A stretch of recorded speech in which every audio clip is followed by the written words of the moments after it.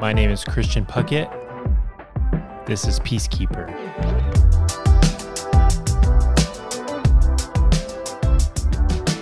All right, we're on.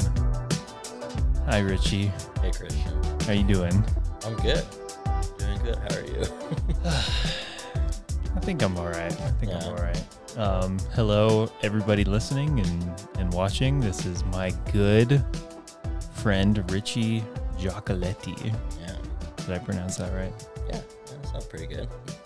I know I pronounced it right. I just wanted to make sure. Okay, let me see here. We became friends probably when I was like 19 or 20. How old were we? How long ago was that? Yeah. I mean, how old are you now? I'm 27.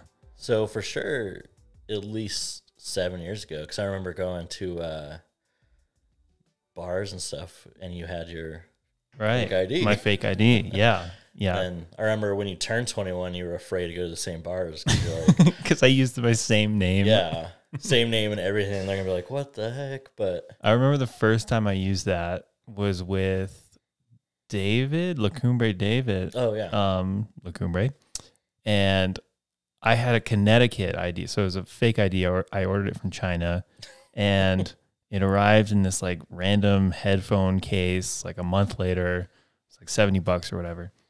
And then I used it at Lacumbre with this guy that I'm like pretty close with now.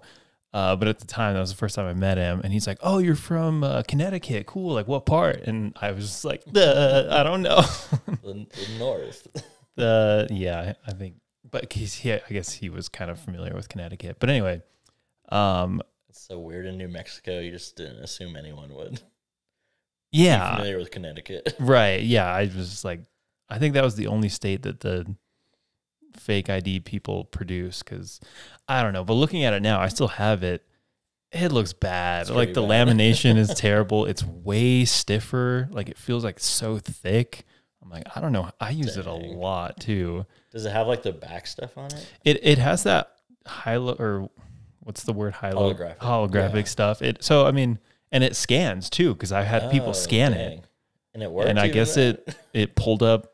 I couldn't tell you, but never got in trouble. The closest I ever did get to somebody being suspicious was in Denver. We went to Denver. Were we? I don't remember. We went to this like arcade bar thing. Okay. And this guy was so sus. Like he was like, "Dude, take your glasses off." Like I needed to like, and then he like asked me a couple questions, and I started to sweat. Anyway, do you think that's like an Albuquerque, like people just didn't give a crap as much, or maybe? I feel like people are weird with alcohol laws here. Yeah, specifically because nobody wants to get in trouble. Alcoholism. Oh, totally. I don't know. But that's when we became friends. Is around that age, and we have so much shared history. Yeah, that's kind of a long time. Like we're not. I mean, I'm turning 30 this year, which is wild. I know. Yeah, I'm old, but in the span of 30 years, like 8 years of your life, that's a ton. That's almost a third. Yeah, it's crazy. Especially like the older years, like your 20s. When you're turning 30, your 20s are like, that's what you mostly remember. That's like where you're becoming who you are. So like, yeah, we've spent those years together, living together a few of those years. Yeah, so we lived together at the Shirley house. Yeah. Shove 5 guys in there without telling our landlord. Yeah, I wasn't even technically on the lease, I think. No, you were. Yeah, and then James didn't even have a room. He was in like our second living room. Yeah. And then, you weren't on the lease. Didn't screw us over, which is nice. You could have. Dude, that was a really nice house. Yeah, I really liked living there. That was like a really fun time. It was definitely like unhealthy, but for sure. In like the best way, like in the way we needed it to be. Like I think we were all like sad and like trying to figure our crap out. So we were like, let's drink and smoke a lot of pot. And that's all we did though. Like we didn't go hard. We didn't like start doing coke or anything. No, we didn't go too hard, but we were I mean, just so many good. We had good traditions. Like we would do Sunday dinners where like Sunday. All of our friends, we were called the Low Gears. Yeah. That was our friend group. And I mean, there was probably a core team of 10 people or so, maybe somewhere around there. And every Sunday we would all pitch $5 to $10, whatever it is. And then we would all go hit up Smith's. Right. Yeah. We wouldn't always pitch, but. And then you and I and like Kenton and Emily would hit up. No one ever helped us. Right. But that was so much fun. Oh yeah. That was a blast. And like going and picking up all these groceries and making this really good intentional meal and then sharing it with all of our friends. That was we'd sit around the beer pong table that had a Star of David on it that we don't even know where it came from. And yeah, that was great. It made Sundays especially for like, we were all like transitioning out of the church. We were all like, had grown up in the church. So it was kind of nice because it was like something we were familiar with, like this communal thing on a Sunday. Yeah. But it was also a lot more, it was a relaxed communal thing where we didn't feel, I don't know, sometimes you would leave church feel like not inspired, maybe guilty or something. So it was nice. It was like we were just like with these people who, for that time, I feel like were like our chosen families, right? Because like I wasn't even spending time with my family back then that much, and possibly by choice, I guess, but also also not like some of them not living there, and so it was like a really beautiful thing, I think. Yeah, and at that season in my life, I legitimately didn't have any family in town. Like my family had moved on to Portland, Nashville, and so it was just me. And so again, like chosen family, and it was just sort of like this unconditional or like no judgments, like just like accept it as you are. Like we were all pretty fucked up and like totally. But we were all like there for each other. Yeah. And just kind of this like pivotal point in life where, you're figuring out who you are. And then those bonds, I'm realizing as I get older that those bonds are pretty significant because they're continuing to last. Yeah.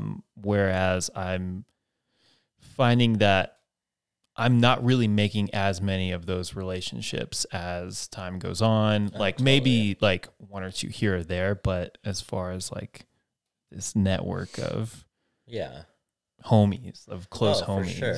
And it's hard. Like we're in a phase of our lives now. We're all like getting married, having kids. Like you and I both have kids, and it's like, it's so hard to find time to do anything else.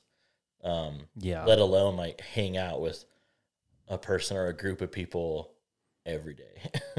We would hang out every day. And it's just like, where are we hanging out? Like, what time are we hanging out? Like, there was no ifs or whys. It was just like, we're hanging out every day. It doesn't matter. Like, what are you doing when you get off work? Like, we'll just text us and you'll find us. We just know Justin was going to just walk in our door.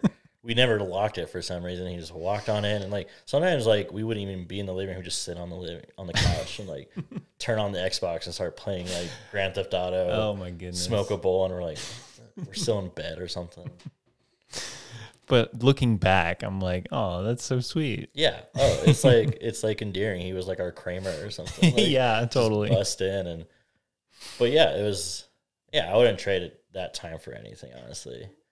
Yeah, it was great, and it's like most of those relationships, I feel like have like stood the test of time. I guess even though it hasn't been that long, or even just like the changing of our lives. Like I think it was tough for a few people when people's lives started changing in the group, but it's that's how it goes. Yeah. So we also have like done some work together too, as far as like we've shot a couple weddings. I remember shooting a wedding at that one church with you. And maybe it was like a relative of yours. Yeah, it was like someone's brother, like uncle maybe. I don't know. And then you helped me shoot a wedding up in northern New Mexico. Yeah. Let's see here. We went to Durango a handful of times. Did you go with us on that big road trip in the minivan? No. Okay. I think that was like right before we started hanging out a lot. Okay. Because I remember hearing about that. Okay. But that was with, I think that was like when I was still like, I think Kent and I were like more hanging out with like Levi. And then like Levi kind of, honestly, he was like the conduit for like meeting you and Ben and Kaylin and Emmy and everyone. And I remember the first time I actually met you was at that Wellesley house. Oh. And we weren't even like hanging out. You just kind of showed up with Jacob. Sinclair, yeah. And like I was there with Kenton and Levi and we were hanging out with Colton. And like you and Emmy were just kind of like, we were like, I don't know, like Levi's friends. So you guys were like kind of weird towards us at first. And then somehow we just started hanging out. I don't even know how, honestly. I can't remember. We just kind of did. Yeah, we just kind of clicked. I don't know why, but I still don't know why. No. Why are we friends? I don't know.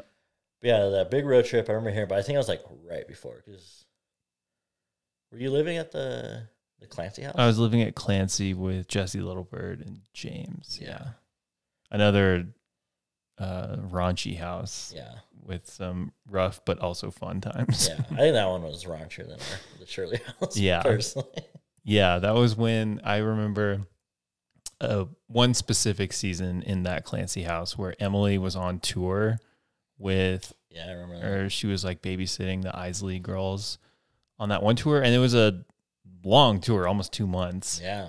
And that was one season where I was like, okay, I definitely smoked weed every single day for 2 months straight and just played GTA. Yeah. And there was a piano in that house. I would also play a lot of piano. That was a good time.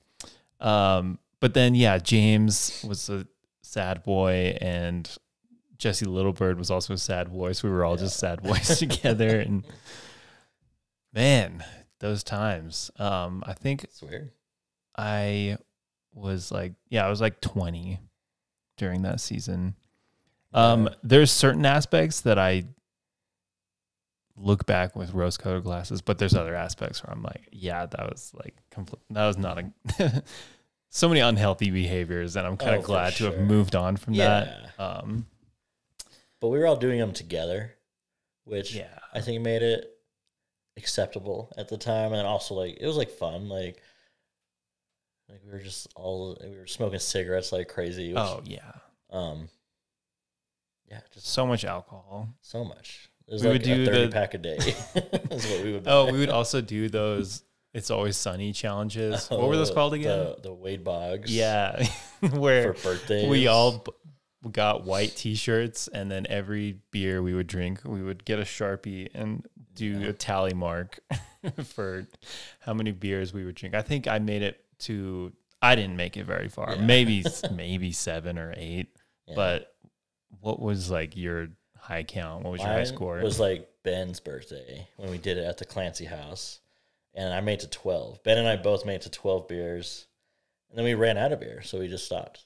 Otherwise, we probably would have kept going, which I'm glad we ran out of beer. Because I also, I woke up at 8 a.m. to go to class the next day. Just wearing that freaking shirt. You wore it to school? I wore it because I didn't have any clothes. I was at your house. And I just reeked of beer. Oh, man. I know everyone was just looking at me. I was a mess, because I smelled awful. I was wearing the shirt, and Kaylin had she was in charge of the marking, so she had turned some of the marks into I had a penis and different things. So it wasn't just lines. She was got all creative with the markings. So good times. That was well. Look at us now. Yeah, we've matured. We've grown. We have those as memories, and now we're both full-time dads, got responsibilities. Go to bed at 8 o'clock. Dude, yeah. I've been going to bed at 7:30. Really? Dang. Yeah. I haven't been able to do that yet, but. Well, because I put Aesop down at 7. Yeah. Well, actually, it doesn't matter, but around 7, between 7 and 8. Yeah. And then I get up at 4. Oh, well, that makes sense. Every single morning. So, I've got to be in bed by 8 in order to get my required 8 hours. Oh my gosh. Yeah. Sounds terrible. It's actually not too bad. And I actually kind of enjoy it. Okay. That's good. Because on days like today where I'm not at work, you know, my circadian rhythm kind of carries over.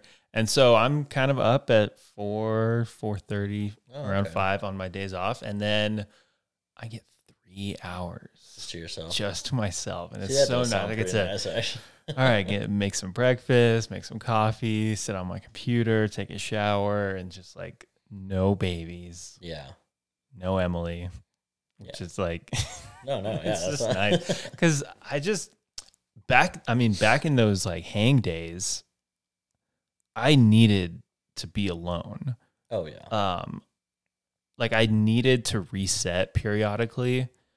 And I think I still kind of try to carry that, or not even try to, but that's just kind of in my nature of just every once in a while, maybe once a day, even if it's just 30 minutes, I need quality alone time. And that's just impossible these days with kids. Oh, no. And the only alone time I get is in the car driving to work, or like super late at night or super early in the morning. That's about it. Maybe a little bit during nap time, but it's great. Like once you have kids, even once you get married, but then even more so when you have kids, you have to be so intentional about so many things. And even just like, I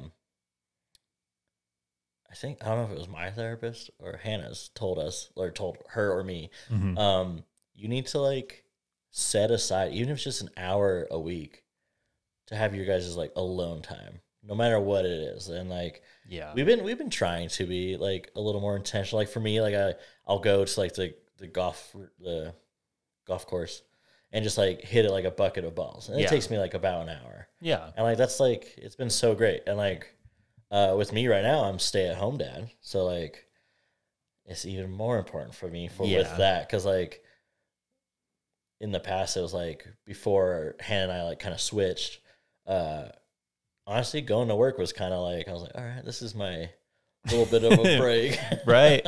Yeah. So now now like we have to be real intentional. And like Hannah like needs like, she's the opposite. She's like, I want to just be in my bed and like read my book or something. And that's her intentional alone time. But yeah, it's like really important. You don't realize it because when you're younger, just go to your room. Like I remember you would do that all the time. You would you wouldn't even say anything. You would just stand up and walk to your room and close the door and like, all right, we wouldn't see you till the next day. And like no one was upset. It was just like, all right, Christian needs his that was my quirk, you know? Yeah. Just sometimes you feel it and you're like, all right, alone time, let's go. But now it's just you can't do it. Can't walk away from your kid. I can, but shouldn't. Dang, so what's it like being the stay-at-home dad right now? It's pretty cool.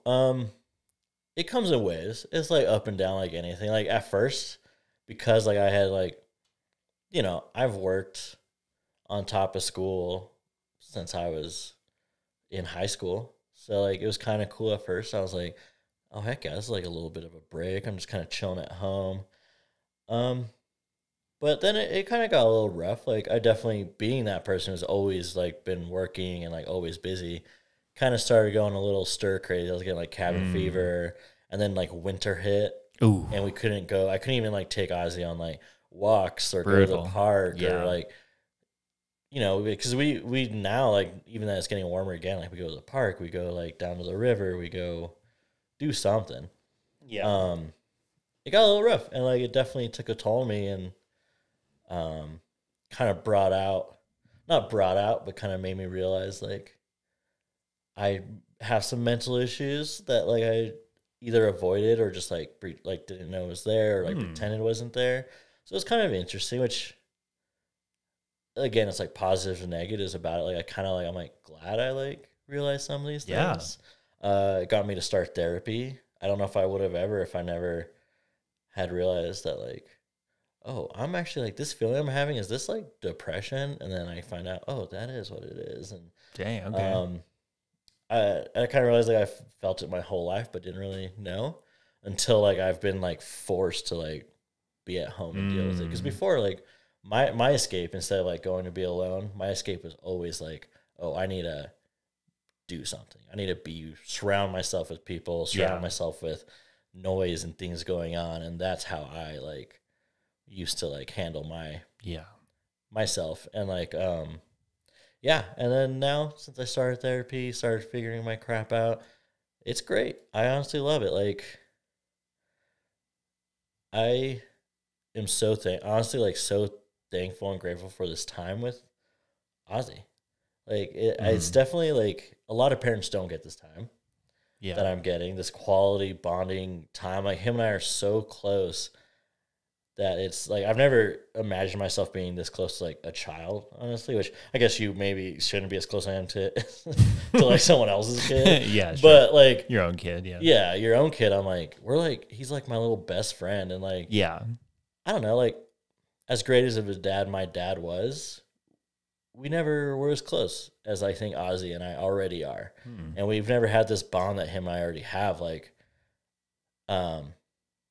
I don't think, I mean, obviously there's other stay-at-home dads out there. There's plenty stay-at-home moms, and they all experience this, and it's kind of messed up. Like, I saw this, like, one, like, stay-at-home dad. It was, like, a TikTok or something, and he was joking, but he was like, it's kind of like you're in an abusive relationship with this toddler. Okay. So he's like, you're, like, it's horrible so much of the time, and, like, this kid is just, like, he's tired, he's crying. Yeah. You're cleaning his poop multiple times a day, and then you get this one moment where he comes up and gives you a hug and like gives you a kiss, and then you're just like, oh my god, I need more of that. So you just keep doing all this terrible just going stuff. back. Yeah, and that's what it's like. I mean, that's a little extreme. That is funny though, but it's funny. Like, just all these moments. I'm like, I wouldn't get to see, like, watching him just like develop, and like he's slowly like talking, and like he's climbing on things, and he's like, I'm like being like, do this and this and this, and he does it. I'm just like, oh my god! And just like out of nowhere, he starts just like doing human things. I guess, I don't know. Yeah, and it's also how it's just so ridiculous. Like, oh my god, he said banana, and it sounds like nah, and you're like, oh, he's a genius. It's so satisfying to watch them incrementally develop, or you're just watching them kind of come online bit by bit by bit. And it's something that only the parent is in tune with, and then you try to like express that or explain that to somebody else, and they're like, cool, like that's not, like, nobody else cares except you, or except the parents, because you're there putting in the work every single day, and then you just get these little bits of satisfaction that kind of like make it all worth it. Oh yeah. And then saying it out loud, you're just like, yeah, that sounds ridiculous. But it's still like, it doesn't take away how much joy it brings you and how like awesome it is. And so overall it's an amazing experience, like just being at home with him. And you know, it's not like would never have been like my first choice to do, but I am so happy that I'm doing it. And like, I think it's something that's just gonna like, I don't know, I could be wrong, but it could be something that's gonna like make some sort of difference in mine and Ozzy's relationship for the rest of like his life, or my life. I guess my life, ideally. Because like, it's just like this bond that like I'm sure like all kids get with their mom, because their mom's home all the time. If the thing is switched, and like Ozzy and Hannah still obviously have like this crazy bond that like will never change, because you know, she grew him and birthed him and feeds him and everything. But like, we definitely are closer than like I've seen other kids with like dads, and you know, I've been in the shit, you know, I kind of been down in the trenches with this kid, like just like, you know, I'm online like looking up all these like mommy blogs, like what do I do? Like this kid's starting to throw tantrums, like what? And, like it's funny because like part of me gets a little offended for a second. I'm like reading these articles, it's like, all right, stay at home moms. I'm just like, God dang it. Come on, let's be more gender inclusive here. And then I'm like, no, it's a pretty specific demographic that they're catering to. For sure. So like for a split second, I'm like, or like my grandma always called me Mr. Mom, that old movie. I don't know if it was, I can't even remember who it is. It's Mr. Mom. Yeah. With the guy who played Batman a long time. I don't know. It doesn't matter. Yeah, I don't know. But yeah, he like becomes a stay-at-home mom, and it's just like it's like a comedy. It's like, oh, it's so hard. The guy is seeing how hard it is, and not to take away from that, it's difficult. And like I have so much respect for every stay-at-home mom that's out there. And also, like my mom not being a stay-at-home, but she couldn't because she was a single mom, 3 kids at 22. Yeah, hell no, dude. Isn't it just like, like it's so hard. It's so brutal. It's like there's no going back. It's there's so many ways to describe it, but it's also I feel like it's really kind of rounding me out as just a human, and it's teaching me so many things that I like look back at my life before kids, or look at people around my age that don't have kids. I'm just like, whoa, that's just a complete, I'm just in this completely different world that's not unique at all, because so many, like everybody that's had a kid has gone through this before. So it's not that special, but people that don't experience that, I don't know, like, do you think people are missing out by that? Or do you think, having kids is like, obviously it's so special and it teaches you so much, but maybe it's for everybody, or maybe it's not for everybody. I feel like it's hard. It's a little both. Like, it's definitely, I think, well, no, I don't know. I was about to say kind of a blanket statement where I'm like, it could be for everyone. Like, you have the kid and you're like, oh, like you don't realize it till you actually have the kid and then you settle into it. But then I'm like, no, there's terrible parents out there. Yeah. And not to say like everyone who's like given up their kid is a terrible parent, but there's also people who've just given up their kids because like, this is not for me. Yeah. And like, that doesn't mean you're a bad parent, but that maybe it means it just wasn't for you. And then there also are just like dads who just like left. Right. And like, so obviously having a kid didn't change them. Like they were like, no, I got to stay the same. Right. And I'm so curious as to how that doesn't hit somebody, how that doesn't affect somebody where they're able to do that. Because I can kind of understand the initial temptation to be like, oh totally. Shit, I'm way over my head. I'm peacing out. Yeah. Like I can understand that, but sticking through, which is very, I mean, like, yes, this is a daily grind and it's very hard and you have to be very disciplined. Yeah. But sticking through, I don't know. Yeah. Sometimes I'm like, yeah, everybody needs to have kids to experience what I'm going through.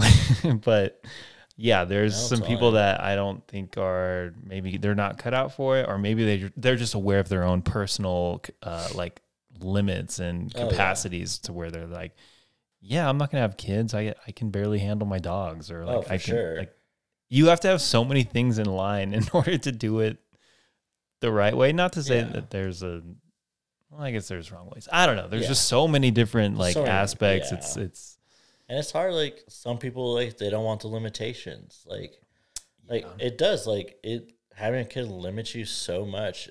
But like it depends if it's worth it or not for you. And like for me, it's been worth it. For Hannah, I believe it's been worth it.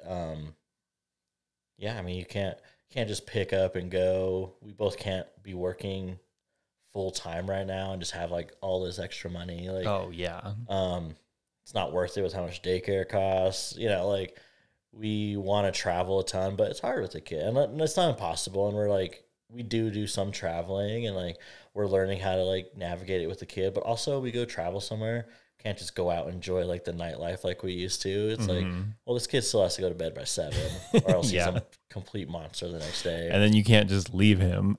Yeah, exactly. Once he goes to sleep. Can't afford to like have a nanny who goes with us everywhere, But yeah, then there's people like Seth Rogen.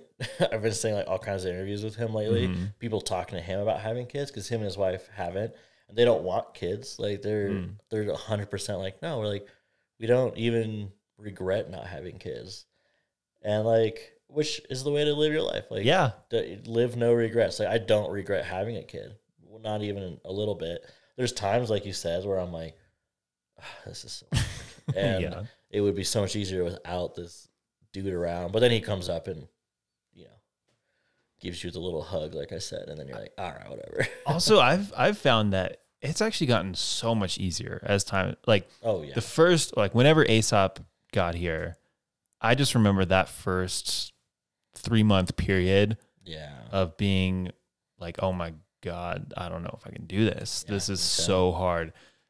But now with Ira, I don't know. You just learn how to live with babies. And then once you kind of understand them a little bit, you're like, oh, this isn't that bad. It's just having another small person around that you just kind of, you know, make sure that they're cared for and they've got food and they've got water and they've got a nice place to sleep. And then they'll kind of just do their own thing. And they'll bug you for sure. But it's fun. And it like pushes me. So, okay, you want to go to the park? I should probably go to the park too. Yeah, let's go to the park. Like I'd rather play my video game, but we should go to the park. But then also I'm thinking now, what's it going to be like whenever they're gone? Oh, I'm like, oh, that's really sad. Yeah. I think about like, I'm like, I'm so excited for like, when him and I just start like talking and like you see these videos of like kids just saying like the weirdest shit, just like the most outrageous. I'm like, I love that. Like that. Yeah.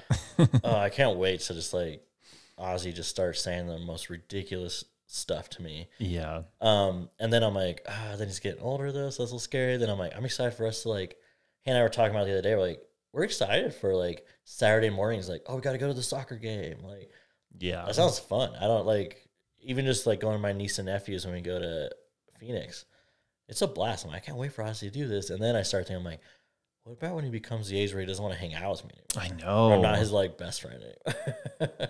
Like that bums me out. Like, and like I'll be understanding because I did that. Like I wanted to hang out with my friends. I didn't want to hang out with my dad or my mom that much. Yeah, and then that just makes you look at your own dynamic and your own relationship with your own parents. Yeah, and then. You know, I guess that's just something that you're going to have to deal with whenever you get there. And then you'll have to figure out, okay, like I did this brutal, like I just poured so much of my life into these kids. I spent the last 18 years providing for them, just giving them everything that literally stole life from me. And then now they're just like their own people doing their own thing. And it's more of like this friendship dynamic. Or not, like hopefully, hopefully it's this friendship dynamic. I know some people are not super tight with their parents, and I'm just kind of, I guess, mentally preparing for that. And I don't know if it. I guess I can't think too much about it, or else it's just like, okay, I just need to be in the moment and experience this, because it's not going to be here for forever. And if Emily and I are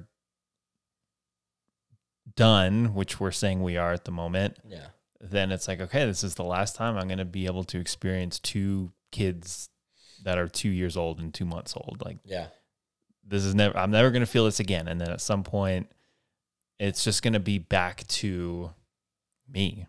Yeah. And it's going to be back to me and Emily. And that's, I guess there's freedom. Like you're getting freedom back and you get to do all these things where you don't have to be actively parenting on a moment-to-moment basis. So that means maybe both of us can be working, which means more income and then more time for traveling and doing all these things that we want to do. But there is a part of you that's like, oh, my little buddies. At some point, they're not going to be, you know, sleeping in the room right next to me. Yeah. What's your least favorite thing about being a dad? Oh man. Well, I always thought it would be changing diapers growing up. Right. Just like my whole life, I've never done well with even just like picking up dog poop. I used to gag. But honestly, like it's so weird how it just doesn't get phased. Yeah, no big deal. It's still gross. Like I don't want it to touch me or anything, but like it is no big deal. But it's not my least favorite. Like, it's not the greatest. You know, honestly, at this moment, since he's like 18 months old now, he's starting to like, he's not just a little baby. So he's like he's starting to try to communicate. He's starting to throw tantrums. And it's not even that tantrums are like the worst part. It's just like trying to figure out how to navigate that and like navigate when he's bad. Like, what do you do? Like, I don't want to be a bad parent. Like, I think that's my least favorite part is like the stress of like parenting. because we haven't had to like do a whole lot of parenting yet. It's just keeping this little thing alive. Right. Yeah. And so like, I stress about that so much. I'm like, I don't want to mess this kid up. I definitely have some traumas from my childhood that like I'm trying to avoid at all costs. So yeah, that, and then honestly, like the lack of like just like freedom, not even freedom. That's not the right word. Like just being able to be like, hey, I feel like going to get a beer. Spontaneity. Yeah, yeah. That's something that like it's not always the worst, but sometimes it is. Like on days where like I'm feeling really sad and I'm like I need to go do something and I just can't because I'm like, well, I got this kid sleeping probably for the next 2 hours. And then I can't just go to a brewery and have a few beers by myself. Which I mean I didn't do that anyways. I like to go with people, but yeah, I think that's been something like that's probably been the toughest part for me to get past, I guess. And there's days I don't. There's days it doesn't bother me. But yeah, I mean, like when you have a kid, even when you get married, they say there's like, you go through like a grief stage of like, you grieve the life you used to have. Oh, yeah. Not in a way that you would change it. Like, I wouldn't change anything to go back. Never. Like, I love, honestly, I love being a dad. I love Hannah. I love being married. And I would never change anything about it. But I did go through those stages of like grieving like my old life. Yeah, hanging out with the homies nonstop. All the time, yeah. Hitting the brewery after brewery. Yeah. Coffee shops in the morning, staying up. Yeah. Becoming regulars because you had no money, so like people gave you free stuff all the time. I'm not a regular anywhere anymore.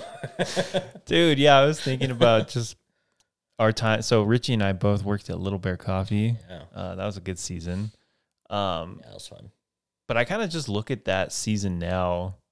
It's just kind of a dream. Just back then, just working at the coffee shop and just all these regulars coming in and you're just hanging out at the bar. It seems like you're just hanging out with your homies and you're just making coffee. You get to control the music. Yeah. That was a good time. It was fun. Like that one, like it was like a year season, I would say, at the Uptown Little Bear. That was a lot of fun. Yeah, then I think I was there like almost 2 years. Maybe it was longer than that, but yeah. Yeah, it was kind of a blur, I guess, at this point. That was fun, yeah. I was single when I first started working there. Like Hannah and I we started hanging out because she started coming into Little Bear all the time. Yeah. So. But some of those relationships with those regulars. Oh yeah. Like that's a special bond right there. Yeah. And yeah, I was just thinking like Emily and I went to like Castle Coffee like a month or two ago. Oh my God.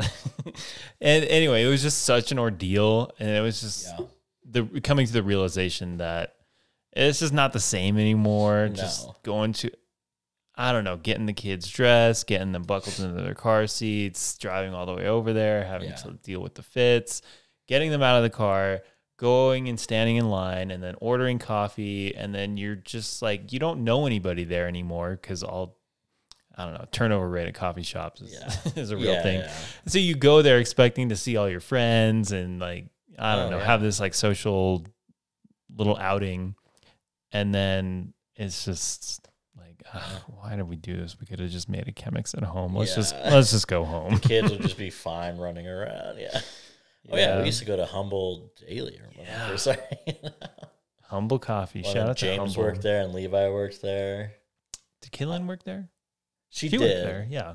Not when we were all like going there heavy though. Like we were there. That was the morning was Humble, the evening was Tractor. Yeah.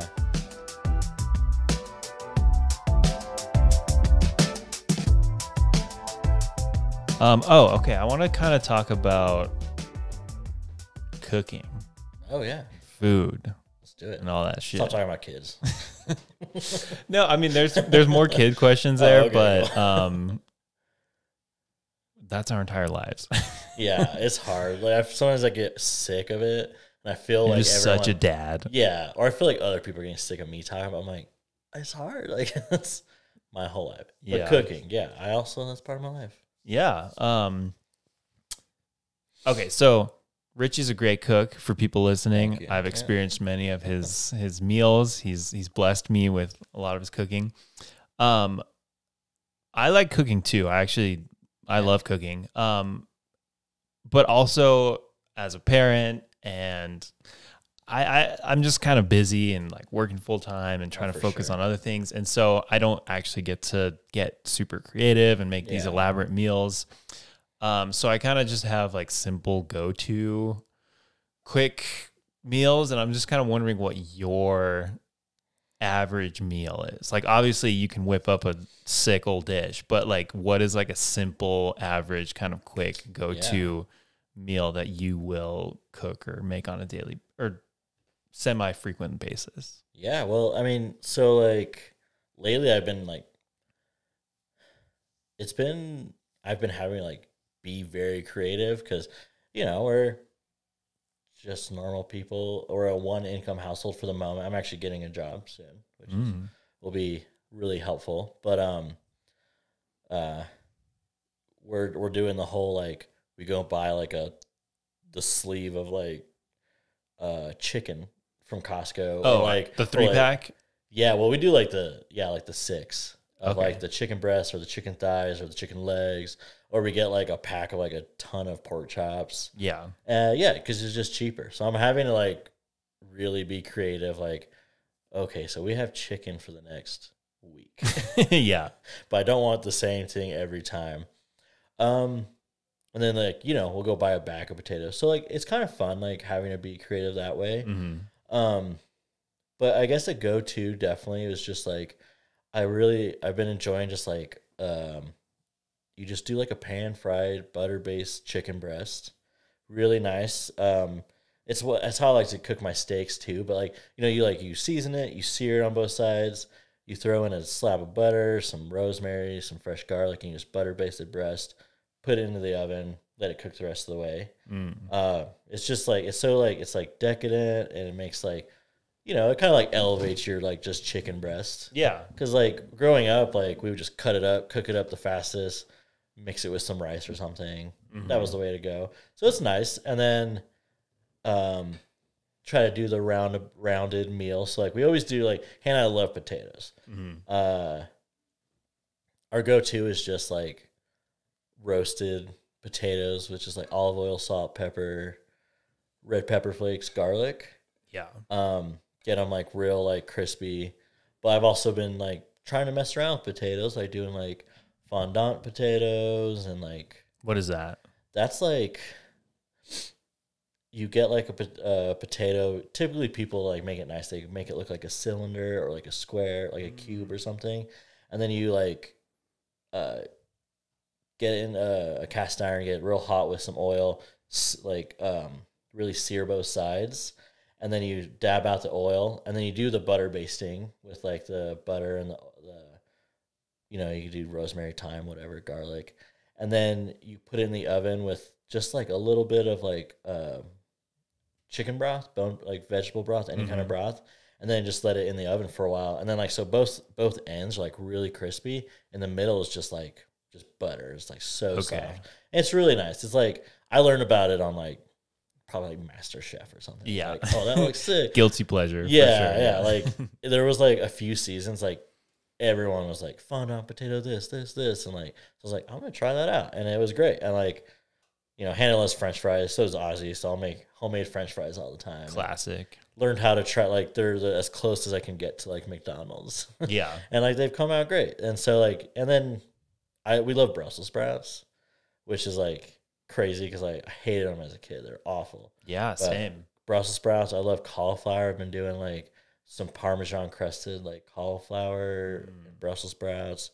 So that's my typical meal. It's nothing too crazy, but you know, so it's kind of what we're dealing with right now. Like, yeah, you know, and like I get creative. Like Hannah loves fried rice. That's probably like we've probably had fried rice more times in our house than any other meal.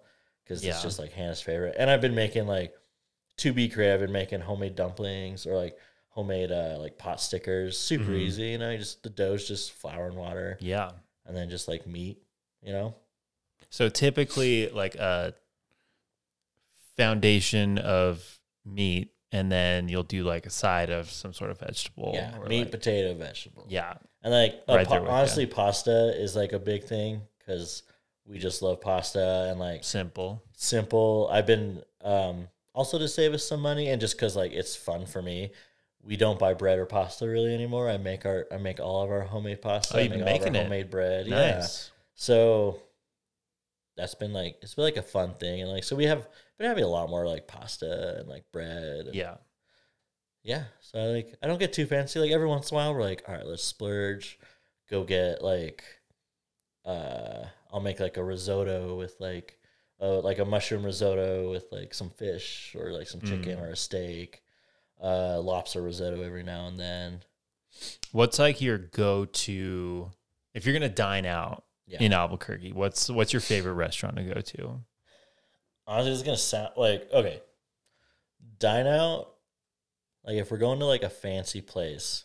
Lately, like I've only been once, but our last like date night we went to Artichoke Cafe, and it was great. Never been actually. It was awesome. I'm very picky with like restaurants now, which I feel dumb being that way, but also like I go somewhere, I pay like $30 for a meal. I'm like, dude, you're allowed to be picky. I've made this better. I'm like, I've made this better for $10 instead of I spent $30 for just Hannah and I instead of $60 for 2 meals. That I'm like, oh, this sucks. Like, dude, so many meals like that. So like, honestly, we typically go to places where I'm like, I for sure can't really do this. Like, we go get sushi. We like crazy fish is our favorite. Or honestly, we'll get fast food because like we never eat out because it's just to save money and to be healthier and everything. But we're like, we feel like eating out. Like we'll get Dragon Walk is our favorite Chinese food place. Hannah loves McDonald's, so we'll get like McDonald's. And like that's like honestly like once every 2 weeks we'll like get fast food. And like on a date night, we'll go like we'll try something new. Like Artichoke Cafe, that has been my favorite so far. Like the drinks were great, the food was great. I had no complaints about it. It was pretty awesome. Yeah, Emily and I kind of like anytime we go out to eat now, I'm totally that same way. I've had so many meals where I've spent a decent amount. Like, you're spending $20 to $35 on a dish. Yeah. And you're like, what the hell? Like, I've made this way. I can make this. I can go to the store right now, buy all this ingredients for half the price, make it, and it's just way better. Yeah. I've like gotten to the point where I'm like sending stuff back now. I'm like, oh no, I'm turning into that person. I can't do that. Dude, okay. So I wish I could. I've gone to a place, I won't name the place, but I had literally raw, cold steak. Like I cut it in half and it's cold in the middle and it's like raw. I'm like, hey, sorry, can I get another one that's actually medium rare? And then they sent it back, and then I had to send it back again because it was less cooked. I was like, who the hell is in this kitchen? Yeah. But yeah, I've come to a place where I'm like, I'm just gonna order meals that I can't make for myself. Like if I'm gonna go out to brunch or breakfast, I know how to make 2 eggs and a thing of meat and toast. Like I'm gonna get something more exotic, like something I wouldn't like a frittata or like a decked out omelet or something like that. Like we also love. I didn't mention like Matucci's. Yeah, in Nob Hill, we love going there. But I don't just get like the like freaking ragu or something, like just the pasta. Like I'm make sure I get something that I'm like, oh, I don't do this. Yeah, like, some like duck confit or something like that. And like duck breast has been one of our favorites. It's great. I guess also Los Habanos is pretty awesome. Sorry, I'm sorry. I'm trying to remember all these things. That's a good staple. Great. They do a great job as well. Yeah, really expensive, obviously. So but I've Farm and Table. That's another good one. Oh yeah, I've only been there once, but we went on like a date night and it was freaking great. One place that I've just been loving every time I go there, they knock it out of the park. Is La Finca Bowls. Have you heard of La Finca? Yeah, I used to print their t-shirts. Oh, really? So I met them that way. Yeah, they're really cool. They're super cool. They need to expand into a different location because their spot's too small because they've outgrown it. Like they've had to shut down their like online ordering. They've had to because they're so busy. Yeah, like they're awesome. crushing it, and I'm stoked for them. Open up a second location. Yeah. But like places like Flying Star, you go there, and it's just always a B or a C. And their prices are just so expensive. And it's like, okay, I'm done with Flying Star. I'm going to go to La Finca, get freshly cooked food, and spend 13 or 14 bucks on a bowl. And they're just so consistent. Yeah. They're one of my favorite spots right now. Yeah, Los Poblanos is another. Yeah, they do a good job. If we're going to like go out, I like Grass Burger. Grass Burger is pretty good. Grass Burger is great.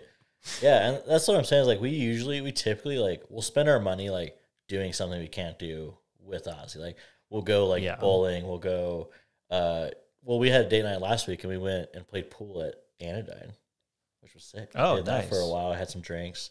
And then so we spent more last weekend we also then went to Artichoke, so we spent money. But like we're like, let's go eat like we get like a Amore pizza in Green Jeans. Love the Neapolitan style pizza. And it's also like making that Neapolitan crust is really like it's not super tough, but it just takes time. But yeah, like that's kind of a go-to. Yeah. There's some good places. Like we just don't like and like food trucks. We like to follow food trucks sometimes. Like the one we had at our wedding, the Rio's Tacos. Yeah. Well, we went with you guys. We went to Ex Novo. Right. Yeah. Because they're there every Saturday, or at least they were. I don't know if they still are, but yeah, they have like that cheese crusted quesadilla. Stupid. It's just literally like a ton of cheese. They just fry up, throw a homemade tortilla on, then throw some meat in. And that's like pretty much all it is, but it's so much cheese and it's so delicious. I remember whenever I used to work at Chipotle, each shift we would get essentially whatever meal we wanted. It was like a break meal. And everybody would always make the quesarito. So it's basically just like a big old fucking quesadilla wrapped up as a burrito. And it's just, I mean, I don't know how I worked after that for 8 hours. Yeah, that's crazy. Especially like a Chipotle so heavy. size. Dude, those free meals at Chipotle though, I mean, I worked there when I was like 18. But I just remember that was the best part of working there was just those free meals. Well, even like when I cooked at Flying Star, that was kind of... Oh, yeah. We worked together. I forgot. We worked there together too. That was the best part because I was so poor then too. Like that was my first like not first big job, but first ones in a while because I had just been doing part-time stuff or like I worked at PBS for a while and stuff. Oh yeah. But yeah, like I don't think we were technically supposed to get a free meal, but you could kind of the management there's there, loopholes. Yeah, the management there was like just eat a meal, it's fine. Yeah. Like you were supposed to just do a discount. But then also like we still charge. I think most of like the wait staff got charged, but like the cooks didn't for like their meal a shift. I don't know if that's true, but I got the feeling. No, that actually probably makes sense because all the waiters and bussers, it would just come out of your tips. Yeah. But did the kitchen, all didn't get tips, right? No. That's interesting. But we were supposed to pay like. Yeah. So we never did. Dude, that's a brutal fucking job. And you guys aren't getting the tip money. Yeah. Hell yeah, you're going to make your own meal. For sure. And like that was great because like during that time, that was the only meal I would eat every day. Because I worked every day but like one day. Dude, I remember that staff, like the kitchen staff. Oh, those are some hard motherfuckers. Yeah. Dude. They're like, I'm on day 14 straight. Just going in the back, smoking a cigarette. Some of those people, I'm just like, dude. Oh yeah, you're tough. It was tough. Man. That's a tough I never job. smoked more cigarettes in my life than working there because I would get in like I'd leave class, get in at like 2, work till 11, and just cook nonstop pretty much the whole time. You're not cooking like it was like that Flying Star. We were Rio Grande. I was busy. We were like slammed. Yeah, and it also seemed like of all the Flying Stars to work at, that was probably the one you did want to work at, just because I feel like standards were a little bit higher there. I don't know, maybe. I feel like, I mean, I don't know. I guess I've never worked at any other Flying Star. But I've eaten at other Flying Stars, though. And I don't know. I think it's like one of the nicer ones, besides like the Paseo and Wyoming one. Yeah, that's a good one, too. I do think working there kind of ruined eating there for me, since then. Because also, I don't know.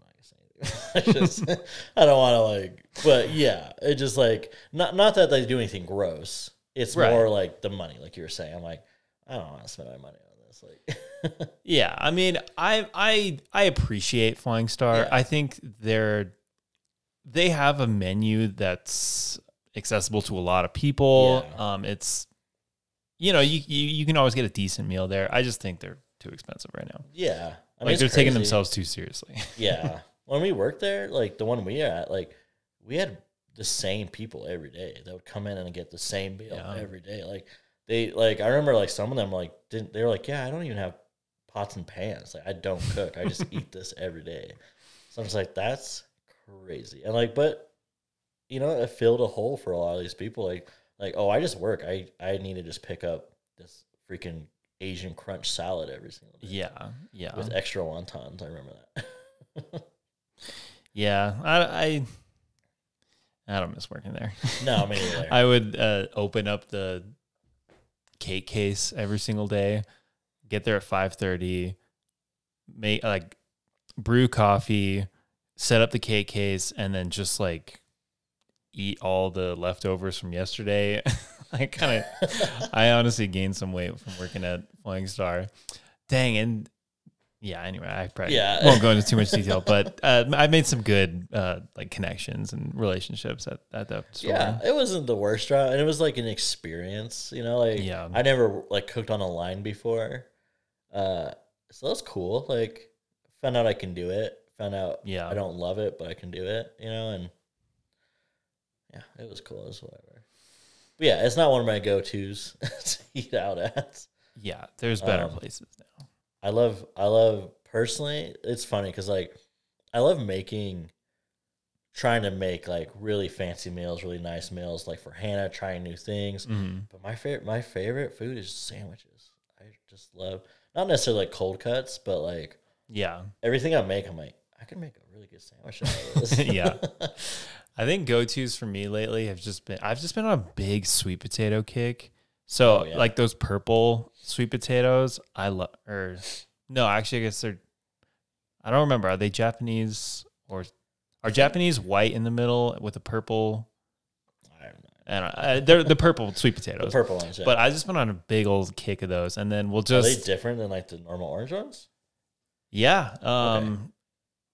There's garnets, there's jewels, there's Japanese, and then there's purple, and then there's whites. But for some reason, I get like I don't know, like there's something about the consistency, there's something about the texture, there's something about the taste. I don't know what it is, but I never get over That's them. Cool, yeah. But I'll just dice them all up, throw them in a skillet, butter, oil, and then I mean, as far as cooking on a budget lately, we'll just we'll just do like a pack of ground beef or a thing of chicken. Root veggies are like so cheap. Potatoes, carrots, all those. Yeah, we always have that. And then Ozzy loves them too, which helps. Like the kids usually love, especially sweet potatoes.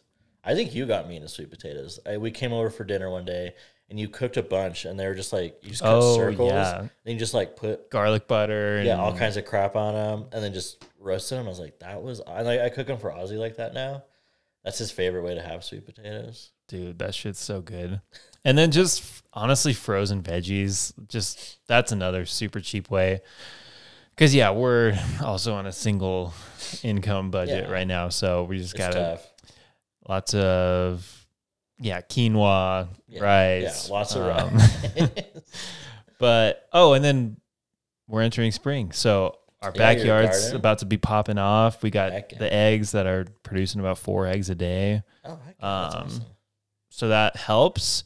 I think I've found out since having chickens for the last 2 years, it's not cost efficient. Really? Like you buy chickens because you're like, oh, we're going to save so much money on eggs. We just eat. And we eat so many eggs. Yeah. But it is not cost efficient because you have to, I mean, if you're going in with no equipment or anything, like you have to build or buy a coop. Yeah. You have to make sure that they have protection.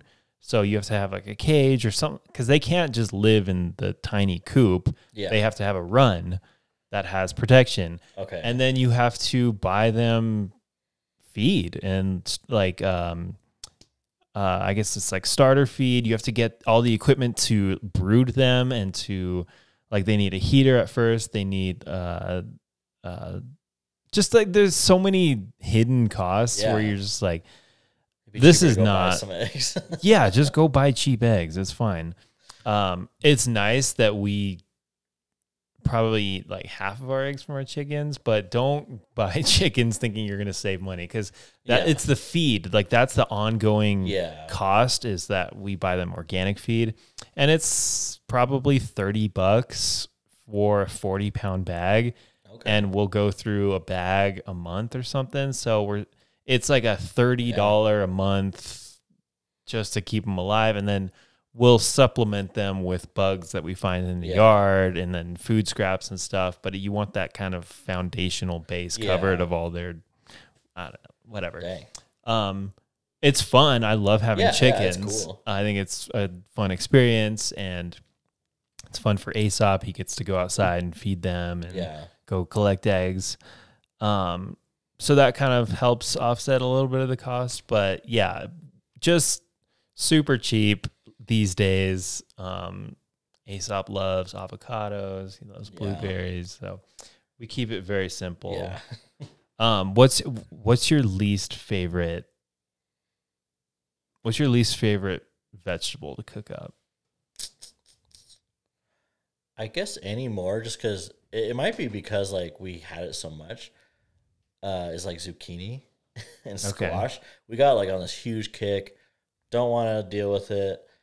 But I mean, that's just as far as like I just got bored of it and could only get so creative. I feel like with it and everything. Yeah. But also, man, I don't know. It's hard. For me, I think it's beets. I don't like beets at all. Oh, okay. We never get beets. Me neither. Yes. Maybe that's my least favorite. I don't hate them. I mean, I've had beets and like they're fine. Yeah, they're not great though. It's just such a strong taste. It's like pungent, and I think it's just overwhelming. I don't love like cucumbers. Yeah. And I think that's more like I just find them like just so boring, I guess. And like I love pickles. Like if you pickle a cucumber, you don't really cook up cucumbers. You don't really cook them up. You just throw them raw in a salad. Yeah. I don't know. Like I'd rather. I guess I'm thinking more of like what I have fun cooking. I guess. Yeah. Cucumbers are definitely not up there. Beets. I guess I never cook beets. Also like corn. I love corn, but like that's a good one. We don't like the most creative we get with it is like either like elote or cablecitas. Yeah. Otherwise, I'm just like, here's just some corn I warmed up with some butter. Corn is boring. I'm not a big tomato person either. I love tomatoes. I like tomatoes that I grow in my backyard. Like I'll eat those, but I guess a nice heirloom tomato is good. But I don't know, Romas and beef. It's just like not very interesting to me. I get that. I mostly just make sauce with them. Yeah. I either make a sauce. Actually, that's all I do. I make sauce, or I just like eat them raw with some salt. Yeah, that's what I do with avocados. I'll just like throw a bunch of salt on it. Yeah, it's great. Okay, if you could eat one meal for the rest of your life, what would it be? Dang. Does that have to be like the same exact thing? One ingredient. One food. Dang, I'm trying to think. I'm trying not to think like logically. Like what will sustain you have me to think about sustainability. You have to think about I'm also like, what efficiency. do I like? Like, I mean, I'd have to go with just like fish. That's if good. That counts. Yeah. Like just because like I think for me I would have to have meat. Like I love meat, but also chicken. I think I'd get sick of really like a lot quicker. Red meat I love, and I want to choose that, but I know it's not good for you to have a ton of red meat. Like even Hannah and I have like cut red meat. We didn't cut it out, but like it's like a special occasion. Yeah. But fish, I mean, I don't know. Like fish is good for you. It's tasty. You can cook it so many different ways. I can't choose just one fish because I don't even know that much about fish. Yeah. Like, I wouldn't choose trout. I would choose like tuna or something. But yeah, I would actually maybe second that. Yeah, I think, and I love fish. I don't know. I remember like I was listening to this like podcast the other day where they were talking about like I think the reason that like the world is like not even coming to an end, but like you know how like California is supposed to like fall into the ocean, right? He was like, I think God meant for us to live by the sea. He's like, we weren't supposed to go inland. We're supposed to live like we have everything we need by the sea. We can get the fish, we can get the vegetables, we like are by water and like yeah. So I don't know. Maybe our bodies would just do better that way. Dude, think about the logistics of living in the desert without technology. Yeah. And without internet and without having to pipe our water all the way from the Colorado River. Yeah, like exactly. We probably shouldn't be living in New Mexico. No. And like even like having like food, like growing food, we have to get our water. It's so tough to grow food here. Yeah. You have to rely on city water. Yeah. Like there's no other. I mean, I guess the acequia, you can get water rights, but even that is kind of hard to do too. Yeah, it's tough, and you have to pay for that privilege, and you have to be on a property that has access to it, and even that, it's pretty limited to availability, and there's contracts for people downriver, so I don't want to be in New Mexico if there's not access to water. That's not going to happen. You can't. But yeah, I mean, and so I guess I think fish would be like logistically, and also I love fish. Like I love sushi. I love just like a piece of fish cooked up. I love fish sticks. Yeah, you know, I even canned tuna. Dude, I'll go hard on some tuna. I'll mess with some tuna. I've been getting like from Trader Joe's like the seaweed snacks. You know, they're like $1 for the pack. You just like you get your tuna. You just mix in like some soy sauce, some sriracha, some ginger, and then just scoop that into like a piece of seaweed and eat it. And like I'll just do that for like a meal. Yeah, it's so good. I think that's a good answer.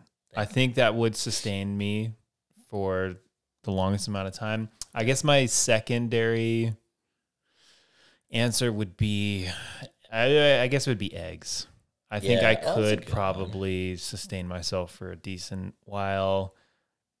I eat eggs almost every day. Yeah, me too. I love it. I mean, I only have chickens. I guess I have a baby who loves eggs. So like, I guess, but like even Hannah's didn't used to be in eggs. Like I've been making her like a cheese omelet. She has like one a weekend. I even taught her to make it herself because she wants to. She just wants to always have it, I guess. Do you ever watch Alone? Or do you ever watch these shows where it's like survival and they have to be living off the land and sometimes it's competition, something like that. Do you ever watch that stuff? I mean, Hannah, I love Survivor. That's probably about as far as survival. I've never watched like anything else. Like I don't even know what else there was. Like I mean, I guess when I was a kid, I used to watch like the Bear Grylls stuff. Yeah, like my dad and I would watch that. Or there was like Survivor Man. Yeah, I remember. I liked that. And another funny thing, like the easiest time he had surviving was like he was stranded on like an island. Like if you were like a pirate that got like, you know, whatever, marooned on an island. That was his easiest time. Like I remember watching it, I was like, this looks like a vacation. Like he went and fished and like cooked his fish. He wrapped them in like banana leaves or some shit and cooked them underground, and it looked amazing. He got like coconut. Yeah. He like built a little trap and caught crabs, and he was just chilling on the beach eating all this seafood. I was like, oh, maybe that even proves we're supposed to live by the ocean even more. Yeah, totally. And like one thing I am kind of learning from watching, there's a series called Alone where it's this competition where 10 people try to out survive each other in the most drastic conditions. But there was one season where it's like, if you can make it 100 days, then you win $500,000 or whatever. And you're just seeing the extent to human capability on so little. Yeah. I think I'm so ingrained, and maybe this is like an American thing of just like, we have to eat 3 meals a day and we have to be constantly consuming in order to just like make it throughout the day or make it throughout our work shift or whatever it is. You get hangry. Yeah. And I mean, a lot of that is true just because of how, like what we're used to, but it's just interesting watching these people exerting way more energy, and they're building shelters, and they're literally hunting, and they're having to think critically and try to figure out how to eat food. Yeah. And they'll like one fish will sustain them for a week. Oh yeah. And some people haven't eaten in 3 weeks and they're still out there hunting and building their shelter. And it's like, damn, I didn't know people were capable of this. Like I thought we had to be. We've never had to deal with it. But it's the people that have good access to fishing or catch like a big moose or a big game. Yeah. Those are the people that make it the furthest. And it kind of just goes to show you that you are able to sustain yourself just off of meat or fish or eggs or something to that extent. Vegetables, I think I could do it for a season, but I don't think it would sustain me long term. I think I need to get that fat and protein. Yeah. And like, just even like out of preference, like, I just like, I know you don't need me, but like, yeah, I love meat so much. I need meat. Yeah. I mean, I know there's people that are vegans and they do it and they're thriving and I'm happy for them. But there's also carnivores that only eat meat and they seem to be doing well too. So I don't know. I don't, I used to have kind of stronger opinions on how, I mean, I've kind of grown a lot in this area, but I used to think that there was this like perfect one size fits all diet for everybody and like the optimal way of eating. But I'm just learning that it really is, different for everybody. Oh, for sure. It's very specific for me, and I know there's a lot of people that it varies greatly. So I don't like care what other people are eating as much anymore. But also going back to your like one food question. Oh yeah. If I like wasn't being logical and it was like a meal and I could change it up, which this is maybe cheating, but I would choose pizza. Okay.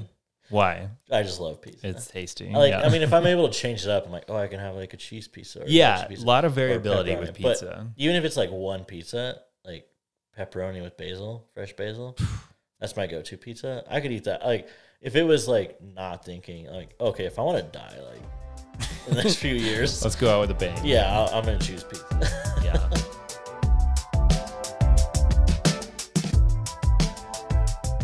I gotta be honest, I was like real nervous to come do this. I don't know. It sounds silly. I know it's not like,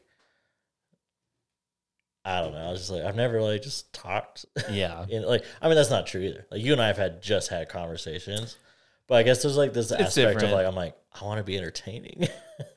It's tough with podcasts because everything you say is a statement.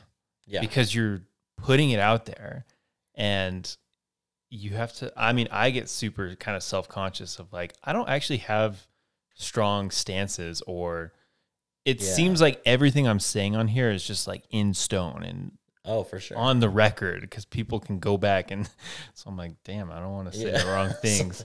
But also then I just like can't think about it. But I've been nervous and I still actually kind of get nervous. But then once I realize that I can edit it and manipulate it, that's true. It's like, okay, I don't have to feel weird about awkward pauses or anything. Yeah.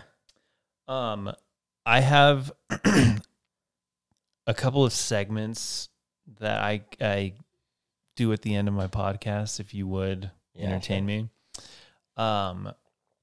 So the first one is lows and highs, and it's just me asking you what was the lowest part of your week and what was the highest part of your week. I still need to figure out how to phrase this to make it seamless, but I need to answer it first and then I'll throw it to you. Okay, cool. Shit. Okay. I'm gonna have to work on that. But anyway, the lowest part of my week was my situation with my truck. Yeah. So my truck was acting up. So I realized that the thermostat in my truck has been out for the last month. And I kind of knew it, but then I was smelling coolant and I was kind of just driving on it regardless. And the heater stopped working, but it's starting to warm up and we got our tax return. So I was like, all right, let's take the truck into the shop. Dropped it off last Monday. And then I thought it was going to be a 2 or 3 day thing. Friday came along. I wanted to get it before the weekend. Wasn't ready. I'm still waiting on the damn call. I called them this morning and they have not gotten back to me. It better be done by today. I swear. It's just frustrating, well, and it's hard. It's debilitated Emily. Yeah. I mean, I have to take the other car to work, so she's trapped here. Got work and kids. It just sucks not having, and makes you realize how dependent you are on your vehicle. So dealing with that and continually dealing with that has been frustrating. The best part of my week was my little brother Joshua is in town. Oh, cool. And 2 days ago, okay, this is kind of cool. So 2 days ago, we went up to Santa Fe because there was a couch posted on Facebook Market. And so we hit them up, and it was in Santa Fe, but it was kind of like, all right, it's a commitment, but let's go take a look at it. And so Joshua and I drove up there. And then once we got there, we realized that the lady was not holding it for us. Like, she was just sending out the address to everybody. And we showed up and we pulled up, it was a garage sale. And so anybody could have bought it, and we could have just driven out there for nothing. But it was so cool. It was this really old couple. They were in their 90s, and I guess they're moving across the country, didn't want to sell the couch. But it's so cool. It's so comfortable. And it was $350. And then literally 3 minutes after Joshua and I showed up, this couple showed up to buy the couch. And Joshua and I took our time getting there. Josh stopped off at Twister's. I got stopped off at the gas station. And it was just crazy how we were 3 minutes away from not getting this couch. And it's just been so awesome. And so we brought it back. We posted our old couch because we sold it because it was just so uncomfortable, our old one. And then we sold it the next day for $350. So we completely broke even. We upgraded our couch to a way nicer, way more comfortable couch. It barely happened. And I was just super stoked. So that was the highest part of my week. That's awesome. And I'll throw it to you. Oh, man. So just my last week? Yes. Let's see. So this last week, the lowest was probably, I guess lately, I've been kind of like getting down on myself about things and just about myself. I've just been like not having like great self-confidence lately. Which has been rough. It's been like the last few months. It's kind of hindered me from doing things I want to do with my life. But also like I've been working on that with therapy and everything's getting better. But I guess like the lowest part was like I definitely had like a day where I just was like just felt just like the worst. I just felt like a piece of crap. And it was just rough. I just like I had a hard time just like getting up and like doing things, like getting up and playing with Ozzy and like getting up and like cleaning or doing something. But yeah, that was probably the lowest, my low of the week. It was just like I just had like a bad day, which sounds kind of like, now I look back, sounds kind of like maybe lame. I don't know. No. I mean, I 100% understand. Yeah, and it's like it's not a normal thing for me. I've like most of my life been like very always positive. And so, like, having these days is, like, kind of a big deal for me, I guess, personally. Yeah. And then there was, like, some family stuff that kind of went down that didn't help with that. So it was just, I just had, like, a really rough day, I guess, one day this week. High, I would have to say, well, I guess yesterday, Hannah and I, like, we took Ozzy to the zoo, which was fun. Like, I mean, it sounds kind of goofy, but like with the baby, as you know, it's like, it's kind of fun. Like they get super into it, especially with like, we haven't been since before winter with him. And like last time we went we went with just Emmy and Aesop, and Emmy was still pregnant. But you guys already had bought the double stroller. Okay. So we put Ozzy in the double stroller with Aesop. Nice. It was really cute. And Ozzy was like hitting Aesop in the back of the head with things. But like, he didn't give a crap back then. Like, he just was like, he's just a baby. He's like, I don't even know if he could see the stroller. Yeah, I don't even know if he could see the animals then. Yeah. But like this time, he was like running around and he was like pointing at things and like excited and like climbing on crap. And I think he enjoyed playing and like, he loves just playing dirt. Like, I think he enjoyed playing just like in new dirt, I guess, than like our backyard or like the park. But yeah, I don't know. Like it's those little moments of like this like crazy, like awesome family time where like, you know, life gets so busy that like we just like had this like kind of chill day at the zoo. Like we brought like snacks and we looked at elephants for way more than I would ever look at elephants. It's the simple stuff. Yeah, and it was like nice and warm, and like I was able to wear shorts and a t-shirt. Like even that alone made me game changer. Yeah, that alone could have been like my highlight. Yeah, I wore a short sleeve shirt outside. It was great. But yeah, just going to the zoo with the family, man. It was awesome. Like, it was a good time. And earlier in the day, we like went and visited Hannah's sister Emily and took them some pancakes that I made. You know, it was awesome. Yeah. We just this morning got our renewal for our yearly biopark membership. Yeah, it's great. Which is vital. If you have kids out there, you got to get it. If you're in Albuquerque, the aquarium, all the stuff. Great. That's a staple. That's like a weekly staple for us. Like one of those three. Yeah, aquarium, like biopark. Albuquerque is just so. Not a whole lot to do, unfortunately. Yeah, we're trying. We're trying here in Albuquerque. We're trying. Okay, last segment. What is one practice that you perform on a daily basis that you believe has caused you to level up your mental health, your physical health? Like, what is one thing that you perform that you think other people could benefit by implementing in their lives? Yeah. So something I've started, like, it's basically daily. I try to do it daily. Let's go with that. Yeah. Like, daily or semi-regularly. There's kind of a couple things that I've been like doing with my life. Like, I started, it's honestly been a few years. I started Wim Hof, the breathing. It's become more difficult with Ozzy, obviously. Like, you can't just sit there and like meditate with this kid, right? Like running up to you and be like, "I'm hungry" and stuff. But getting up early is like something I'm trying to do so I can do it. But like, the Wim Hof. So explain that for me. Yeah, because I know what it is, but I don't know exactly what it is. Yeah, so it's kind of like, for me, it's definitely really meditative, which, I mean, I think for everyone it's real meditative, but it also has like its health benefits. But basically you just like, you take deep breaths and like kind of like in a kind of a little quicker, you know, and it's just really pushing oxygen into your body. It's like, it's getting like your body filled with oxygen, getting the oxygen pushed into your lung or your into your blood. And like, it's kind of crazy. Like, it kind of makes you start feeling, you get a little lightheaded, you start kind of feeling some kind of way.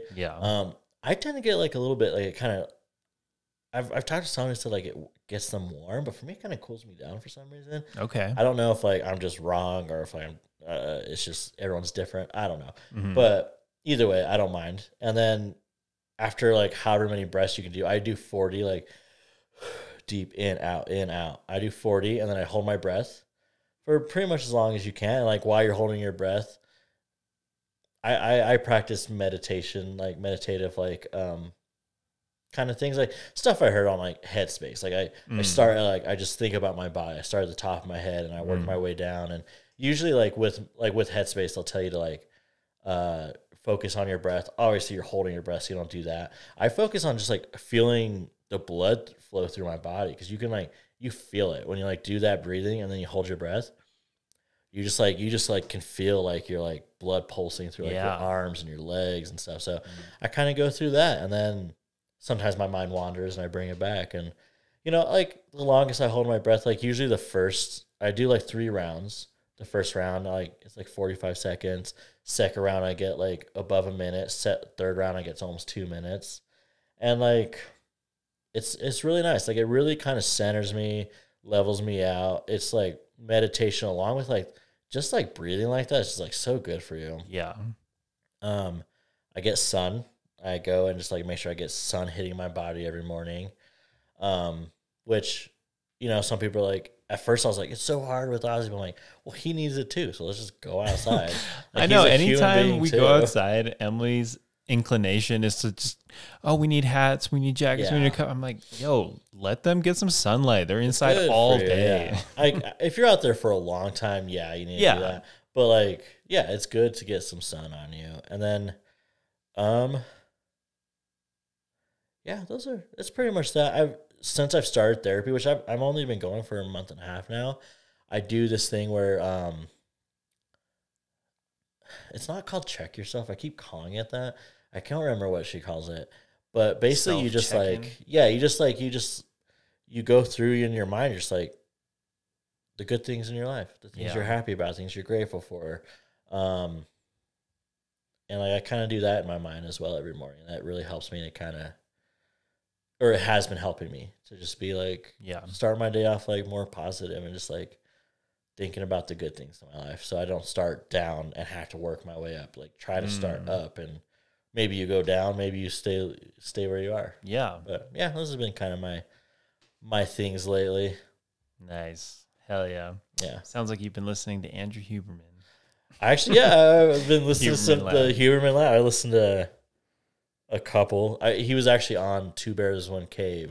Which I listen to every week. And then one of the greats. Yeah. And then the Huberman Lab came. I was like, oh heck yeah. Yeah, the sun thing for sure. Got that. And like it has helped. It's kind of stupid. Like it's something so simple as like just like some sunlight on your body, some vitamin D. Can change to make such like a difference in your day. Since I've been kind of working a little bit earlier in the day, like I get to work at 5. I have to be really intentional about that. Especially because you want to try to do it. I mean, ideally is what Andrew Huberman says. You want to try to do it early in the morning and get like morning sunlight just to kind of set that circadian rhythm. For sure. So during my breaks, I'm like outside for 10, 15 minutes, 30 minutes, or whatever it is. And then I'm in bed and like the sun's kind of going down. So I'm just like trying my best to kind of align.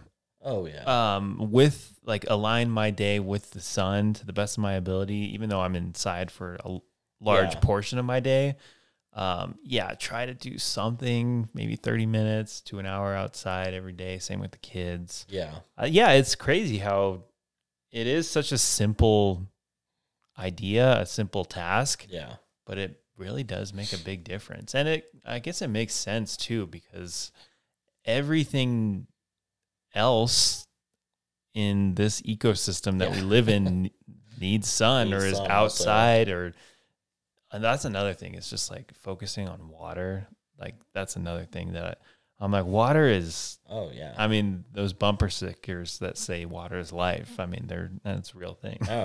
Well, even like my therapist and I were joking today. I was like in a real shitty mood the other day. I was like, then I realized, I didn't drink water. And like, as soon as I did that, I was like, oh, I feel great. I'm actually not in a bad mood today. I just need some freaking water. Okay, cool. Dude, thank you for doing this. Yeah, of course. I hope I was an okay guest. It was fun. Honestly, it was tough. I'm not gonna lie. I know. No, me too. Is there anything else you want to throw out there? Is there anything else you want to say? I don't know. Next time we'll get into religion. We'll get into religion. I was tempted to ask you questions about your therapy because I also started therapy like 2 months ago. And there's a lot of stuff I have been learning about myself. Me too. I don't mind talking about that stuff, and I think it's actually good for me to talk about that stuff. And I'm actually finished now. I had my last appointment last week. My last covered.